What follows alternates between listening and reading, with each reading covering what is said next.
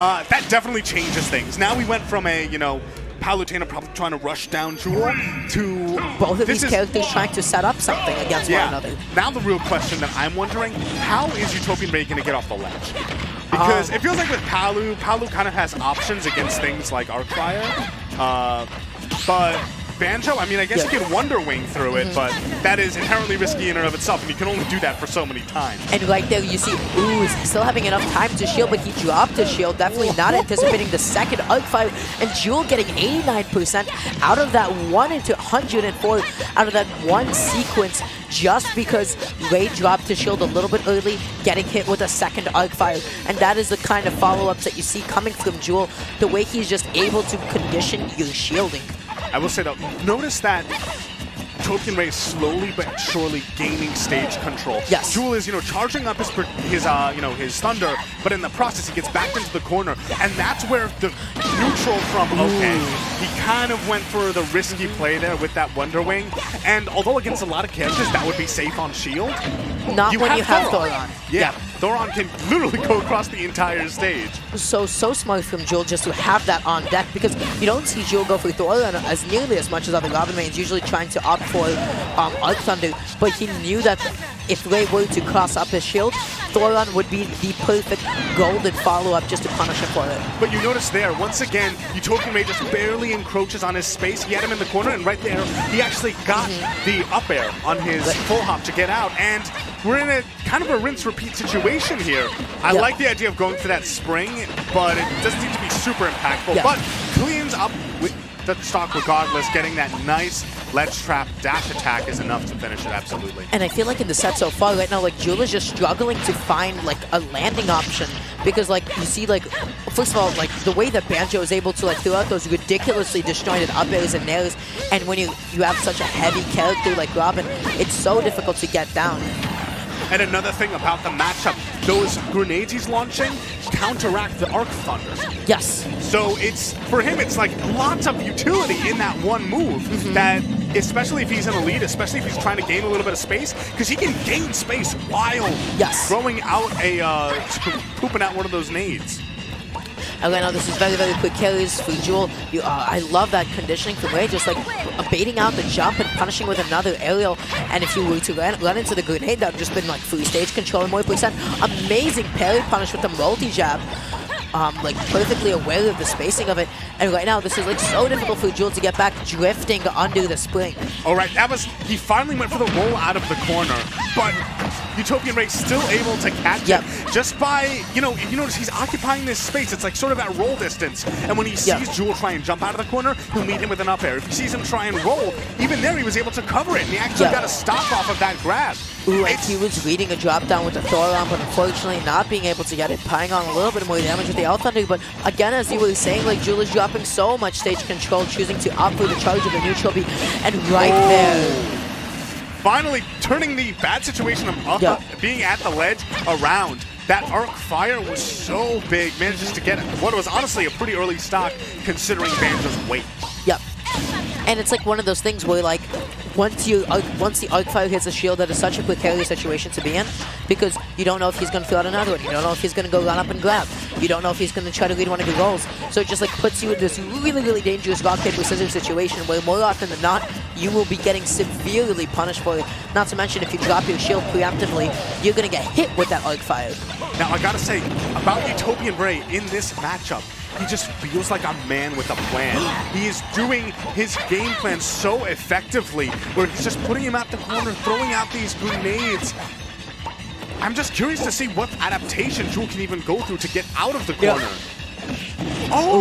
Grabbing the grenades. So good, because it effectively reset neutral despite Jewel being in disadvantage, and the gentleman pushing him back so far off stage. And if Ray comes back with an aggressive option, the grenade, that was so smart from Utopian Ray, knowing that the grenade would explode right when he needed it to help cover him. That was genuinely brilliant if it was intentional. And if it wasn't, it still worked out for his favor. Regardless, almost getting the lead on the roll, but not able to air dodge off stage. He doesn't have a lot of places to go. He has 4 charges on his tome, which is going to be super, super dangerous. That was so smart. You saw he grabbed him, and he waited just an instant. Didn't pummel, but he just waited to make sure that that grenade would come out. Ooh. This is such a last-hit situation here. The one thing about it, though, is that honestly, Jewel threatens from a good distance much more than Ray does. Yep. And the back here, just calling out the raw jump. So that was a roll, actually. That was a roll. Rolled, he jumped after he rolled. After the roll. But it's like sort of he read the roll and then just panicked option. Yep. And he was able to go. Oh. But so really, then I think first of all, FD is really bad for Jewel in this matchup. Yep. Like really, really having no platforms, no nothing way to help him get in out on of. Banjo. It's not a matter of getting in, it's a matter of getting out. He's just being put at the corner and he has to roll, he has to jump, and every time it feels like Utopian Ray is catching him and he's not necessarily doing these huge combos. Like when Jewel gets a hit in, he does like 70% or something. But it's just so hard to find those hits when you're just so busy getting juggled, but they're still going to be running it back to Final Destination. Really, really brave choice. So smart. Maybe not so smart. 50% from an Arc-Fire back here. Really lovely conversions coming from Jewel. F-smashing his shield. Of course, not safe in the slightest, getting thrown into I'm actually an up air. surprised he got punished with the grab right there. But anyway, these guys are neck and neck in percent. But I think in that last game, Jewel was actually leading. This is so dangerous for Ray right now, but Ray using the most out of his mobility to maneuver around the Arc-Fire. And that's the thing, is that I think that Jewel has to start covering that higher option. Because otherwise, yeah, he can just go high. Yeah. Banjo has an infinite recovery, you know? He might probably going to be doing that so much at these percents, but... And an 11 back carry just like continuing to perpetuate like Ray's disadvantage, and Ray not dying quite yet, and this should be Jewel's stop to take such good patience, such good like restraint, like knowing he has to Wonder Wing right now or else he'll just simply won't make it back. It's double up tilt. Second one catches him coming out of the berry animation. Oh, he might get punished. And right there. Still does. Honestly, considering the range that Robin has, even like it feels like Wonder Wing isn't safe on hit at low percents. And getting the Nosferatu, and every single time you see Jewel actually throw out the Nosferatu, it always connects. It's like when he is so sure on the positioning of the opponent. But also, I feel like what is really important to note right now is Ray has to mix up the way he is reacting to the arc fires on his shield. He is dropping them preemptively, and then getting hit by it, and then losing so much percent as a result. He has to either roll or hold the shield a little bit longer. So if you notice, Jewel, he's not trying to get out of the corner. He's taking his time. He's just waiting. Oh, this could be really bad for him off stage, though. It's not enough to make it back. The lightest of eggs just keeping able him to from gimp his recovery, and 79% for Utopian Ray. Trying to go for the ledge jump, but unfortunately not being able to get it. Right now, Ray did not set up any situation successfully with the grenade. I'm sorry, I'm loving the mobility that Utopian Ray is showing with these viewer versus just making sure to not get hit by any standing arc fires. I think that's kind of what's really helping him out the most. He's sort of at a range that's already uncomfortable for Robin to deal with. Get the hitbox extension on the arc fire. And what I really want to commend about Jewel's play right now is like, even when he's getting knocked off stage, you don't see him desperate to DI back in. You see Ray going for those fairs, you see him going for those back airs, but still not being able to connect it. I just want to comment on the neutral state here. Now he's trying to cover high.